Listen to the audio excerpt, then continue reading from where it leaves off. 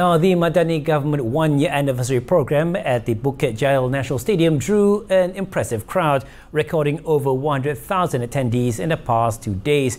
Chief Secretary to the Gov't, Sri Mohd Zuki Ali, said the program has succeeded in achieving its aim, which is to bring government and agency services directly to the people. Zuki expressed hope that more people will come to the Bukit Jalil National Stadium to learn more about the government's incentives, as Sunday is the last day of the program.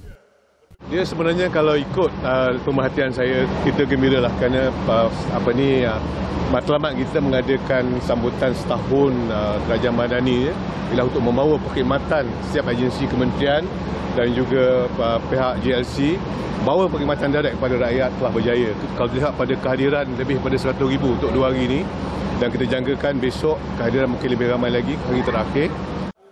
He told reporters after accompanying Communications and Digital Minister Fahmi Fazil to check on preparations for the closing ceremony on Saturday.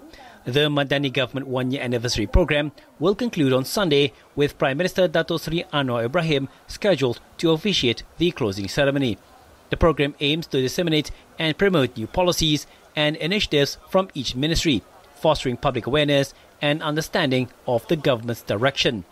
It seeks to build trust and confidence by periodically sharing reports on the achievements and progress.